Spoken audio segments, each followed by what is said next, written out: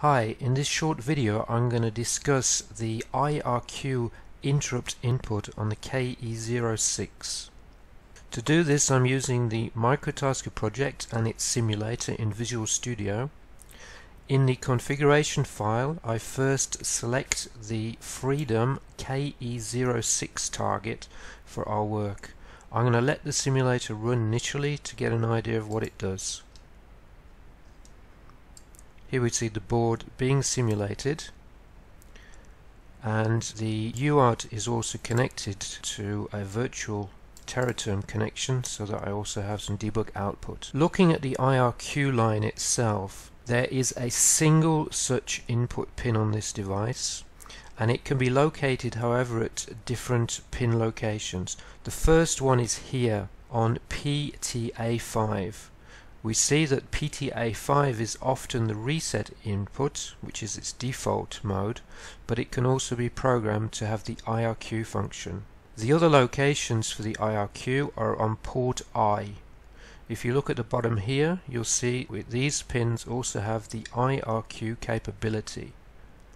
We have to remember, however, that only one of these can be connected at any one time. That means we have a single IRQ interrupt on this device. What I'll do now is enable this interrupt operation. Here's a routine which performs that. We say that we want the port interrupt, we give it a user interrupt callback handle, and then we define which pin and which port the interrupt is going to be on. Port I bit 6 is chosen. So we let the simulation operate so that we hit this breakpoint, and we can take a look at what the configuration then does. The first thing that we need to do is to enable clocks to the IRQ module. This is performed here. Now we check that we have a valid pin. Here we see that port I bit 6 is a valid pin, and we configure the sim pin select 0. In the memory viewer here we can watch this being performed. There we saw that we had the pin selected.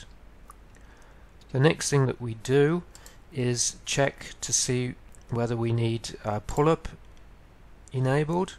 In this case we do, which means that the pull-up is set in the IRQ register. We define whether we have a falling, rising edge or a level sensitive interrupt. We enter the interrupt handler, which is this routine here, into the NVIC, and then we enable the interrupt in the IRQ module. There we saw the bit being set. I'm going to let the simulation continue now.